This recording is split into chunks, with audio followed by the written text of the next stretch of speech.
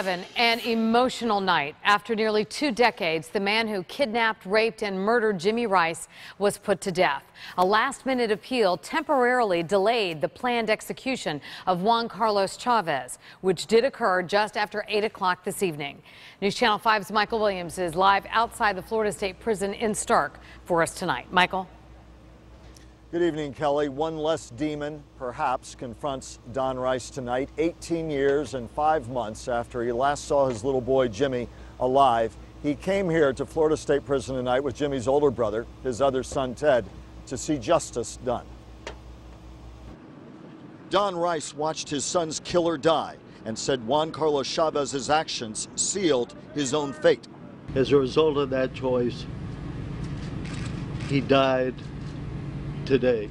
A last-minute appeal delayed for 2 hours Chavez's execution for the kidnapping, rape, and murder of Jimmy Ryce, the 9-year-old boy he grabbed near the child's South Miami-Dade school bus stop in 1995. But the U.S. Supreme Court quickly denied a stay based on complaints about lethal injection. Don't kill the child, because if you do, people will not forget.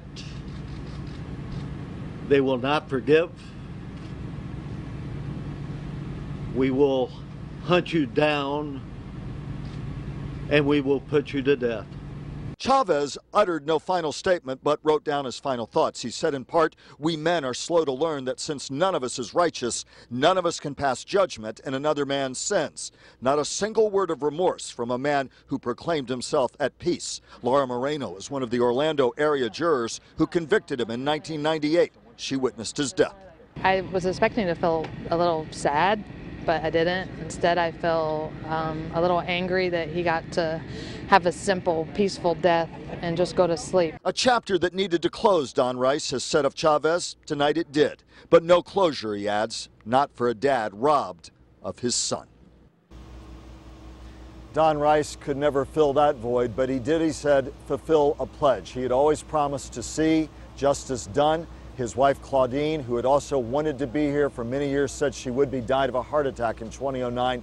Yet another tragedy in the life of Don Ryce. He walked away with his oldest son, Ted, this night saying that at least he had some peace, that in this case, Juan Carlos Chavez paid for the death of a little 9-year-old boy. Reporting live from Florida State Prison, I'm Michael Williams, WPTV News Channel 5. Michael.